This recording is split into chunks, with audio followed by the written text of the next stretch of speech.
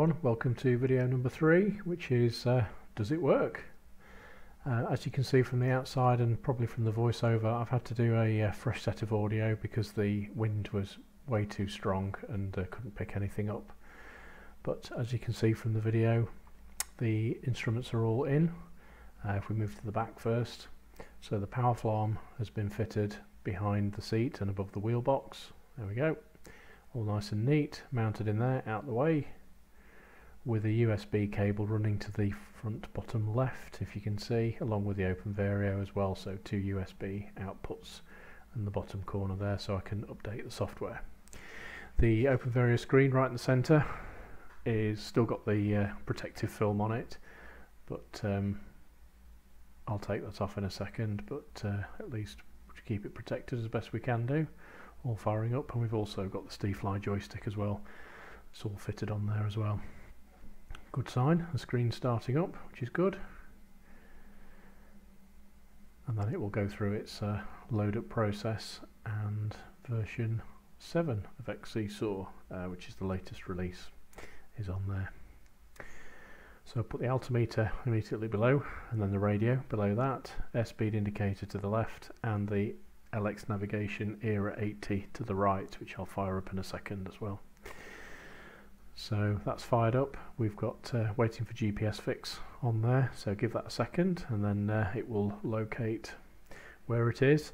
The one thing I haven't recorded yet is I'm going to do on the future video is just to go through the OpenVario settings and actually customize it how I'd like to use it.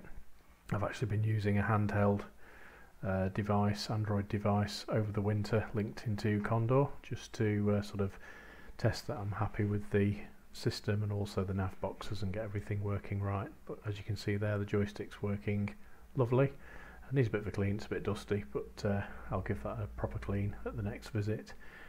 It was freezing cold at the time, so I decided just to do a few things. You could tell by the colour of my hand there, it was very, very cold, but excitement was too great, and I had to have a look and just get it working.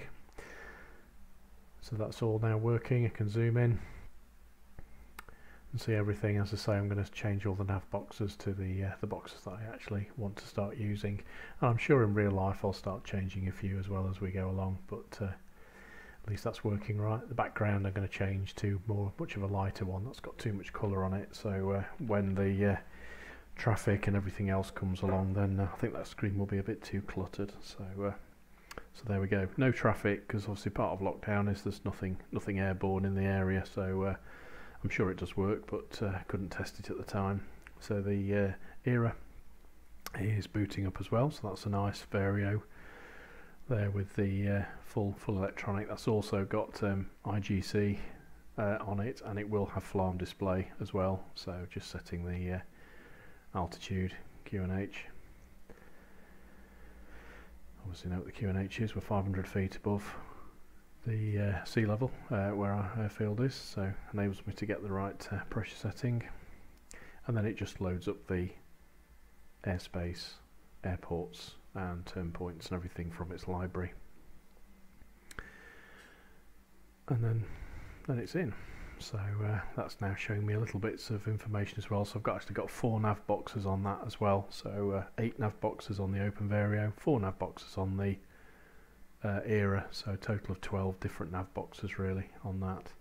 So then really just scrolling between each screen now, showing me the traffic, showing me a full screen, and then a screen with the nav boxes along the bottom. You can create, I think it's about 5 or 6 more if you wanted to. So moving on to the back. Done a great job of making it nice and neat in there, so everything's wired up nice and neatly, and shouldn't be any problems. Just need to locate the front antenna.